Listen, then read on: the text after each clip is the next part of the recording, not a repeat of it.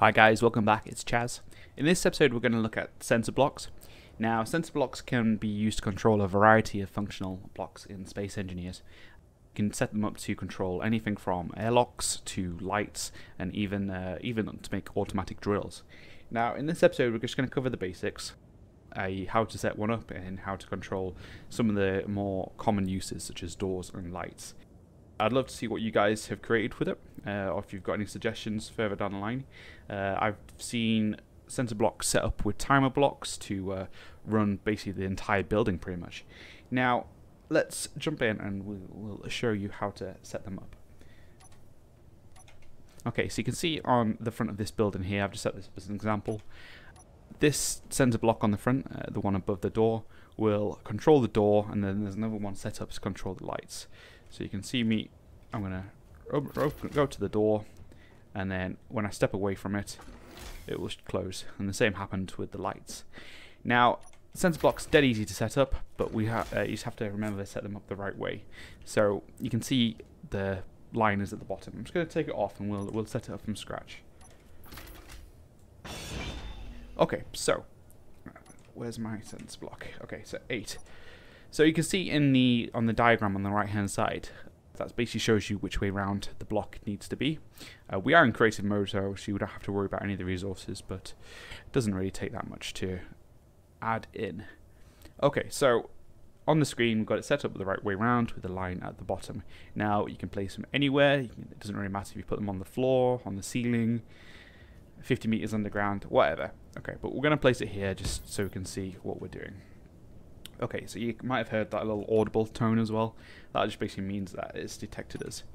Now, it has a little panel on the front that we can click, and it'll help us to control the sensor without having to have like a little different control panel.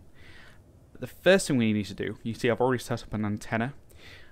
We will need to show the sensor field range, and that will basically give us like a visual indication of where the sensor's showing. But we can't just do that. Whoa. Okay, so we need to show it on the hood, and that will basically, you see how the screen's gone a little bit darker, and that basically shows us the area that it covers. Now, by default, it's 5 meters cubed.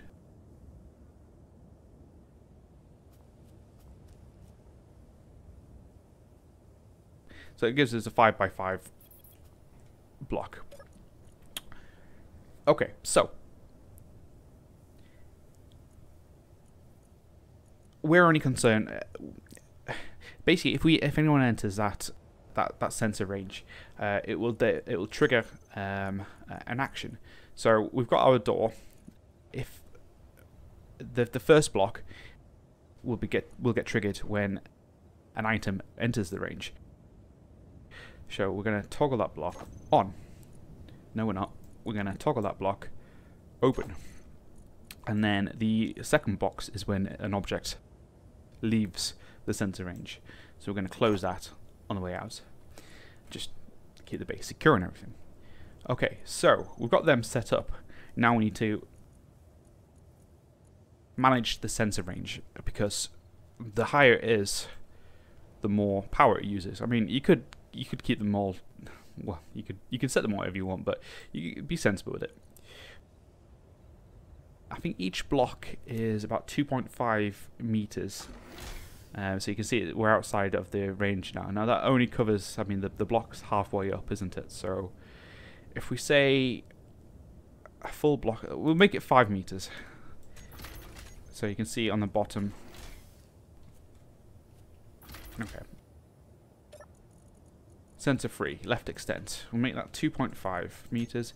Oh, and if you want to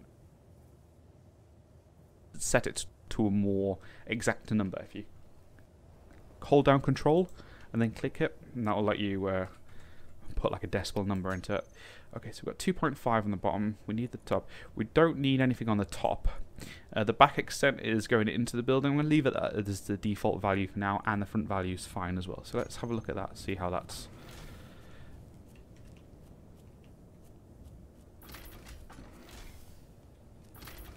Yeah, okay, so that'll probably do us, to be fair. If we go in, how is that looking on the other side?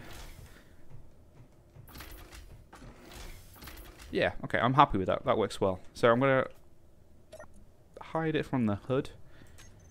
And I'm just going to turn this off as well, just in case it has any kind of like graphical implications. Okay, so that's our automatic door. Now, when they're on the ceiling, it gets a little bit more tricky because you're kind of dealing with different kind of sensor ranges.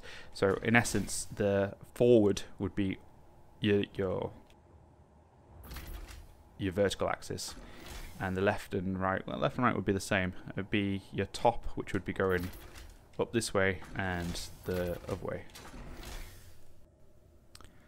Okay, so I've set up this sensor just to show you like the different axes. Axes. Okay, so if I look at this sensor, I've set all these sensors down, all the extents to 0.1 meters, except for the back and the front. So on the one that we've just done on the door, the back and front would have been along your, I'm going to call it like the horizontal axis. But you see, this is the other way around now. So yeah. So I've set them all to 50 meters. They're probably, because they're 2 blocks high, it probably only need to be about 5 meters. And we don't care about the back, because that's technically the way around. Okay, so if I go down here, you can see the sensor doesn't continue all the way down. It kind of just gets lost in the floor. But that's fine, I'm happy with that. So, oh, it's gone a bit too far away. It's going to come up, and I'm going to set the left and right. We can default them at 5. The bottom extent, I'm going to keep that 5 as well. It's about 2 blocks, and then the top extent's probably going to be roughly about 5 as well. So let's have a look at that. It's obviously covered as there. Yep, so I can't see it extending outside of the base anywhere. Yeah, I think that's okay.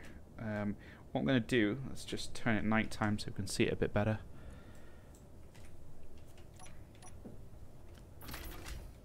Oh, okay, I'll tell you what, let's, okay.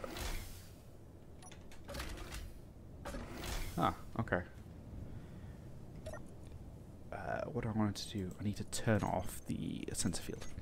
Okay, let's try that. Cool, okay. Yep, so you can see the lights are set up automatically, and everything is working automatically, which is nice. Okay, so guys, thanks for watching this video. If you liked the content, feel free to give it a thumbs up. If you've got any suggestions on how to make this better, or any videos that you want me to cover, just feel free to put it in a comment below. Thanks for watching.